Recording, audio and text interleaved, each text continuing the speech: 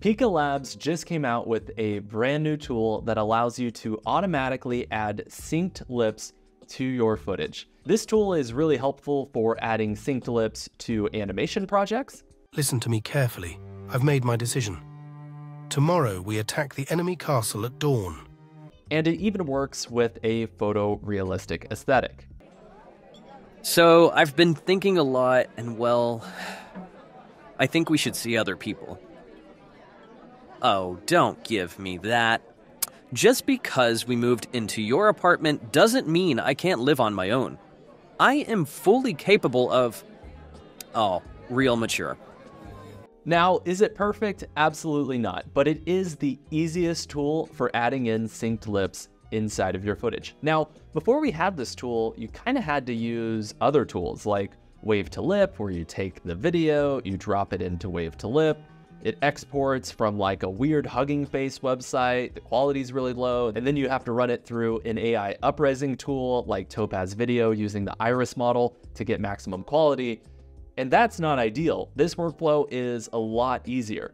And it's also different than DID that allows you to upload an image and then animate it from there with those blinks and the head tilts, but the environment and the camera movement is completely static. So that's not ideal for cinematic shots, of course, unless you are working on a Wes Anderson parody. So I'm excited to show you how to use this tool. Let's hop in. So we'll hop over to Pika Labs. You'll find a link below this video, and all you have to do is go to image or video to add in the image or the video that you want to use. If you're using an image, I should note that there is a limitation where you can only sync 3 seconds of the overall footage. So I really recommend uploading a video and adding the voice over that because the renders can be much longer. So all you have to do is click on your image or video and then select your asset. You can actually download the assets to follow along with us in this tutorial by clicking the Dropbox link below. So we have this footage here of this king in kind of this animated 3D style.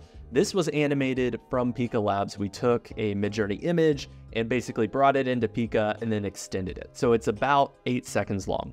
So I'm going to import that into Pika, and we will go to this brand new lip sync button. So you'll see this window here. Obviously you have the ability to type in text and then select the voice if you want to generate a voice directly here inside of Pika. This is an 11 Labs API, so a lot of the 11 Labs voices that you may be familiar with, you can find directly here inside of Pika. I actually prefer to have much more control over my generations, so I am going to actually upload my audio file. And I have this voice that actually did generate from 11 Labs, but I was able to use the voice library, so there's a lot more voices that you can select. Listen to me carefully. I've made my decision. Tomorrow we attack the enemy castle at dawn. Sounds pretty good. So we'll import it. And now we'll click Attach and Continue. So you can see here that we have the entirety of the video selected. The audio is actually a little bit longer than 7 seconds, but it's okay for it to be a little cut off. And we'll go ahead and click Generate. Okay, so the generation is done. It took about a minute to render. Let's take a look at what we have. Listen to me carefully. I've made my decision. Tomorrow we attack the enemy castle at dawn. So there you go. As you can see, it did a really good job with the lips on this specific instance. And I think that this really illustrates that Pika is really good at doing 3D animation style. I want to show you another really quick example here. So I have this image that I created inside of Midjourney. It's like in the 3D animation style. I think it looks really interesting. And I took it through Pika Labs, basically prompted in a surprised face with a negative prompt of talking. And we get this, and he just is getting kind of sick and weird, but it's perfect because our audio is this. I don't think that was chocolate. So I want to see how the lip syncs with that footage. So again, all you have to do is go to image or video, find your video and import it. Then go to lip sync, click upload your file, and we will select our audio and click attach and continue, and then generate. So it took about a minute. Let's play it back. I don't think that was chocolate.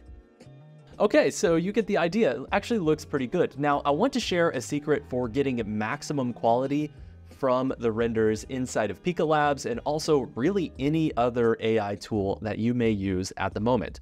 I'm going to use a tool called Topaz Video. It's my favorite tool for getting maximum resolution from AI videos. You'll find a link below this video. So I'm inside of Topaz Video, and all you really need to do is drag and drop the video into Topaz.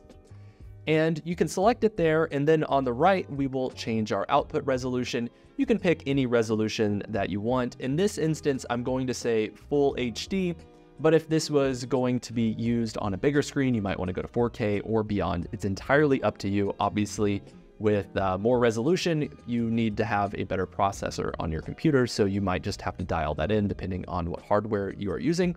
And then for the AI model, depending on the video footage, you may want to adjust this. For most AI projects, the Proteus model is the best choice. But if you're dealing with low resolution on lips or a face, I've found that the Iris model actually produces better results. And I'm going to turn down recover detail so that we get maximum quality. Once you are ready to render, all you have to do is click export as, and it will export it to your computer. Okay, so let's take a look at our result here. I don't think that was chocolate. And this looks much better. Obviously, there's still some distortion in the eyebrows. The lips kind of dance a little bit, so it's not perfect. So I would say the further your subject is from the camera, the better your results are going to be. Now, is lip syncing inside of Pika Labs perfect 100% of the time?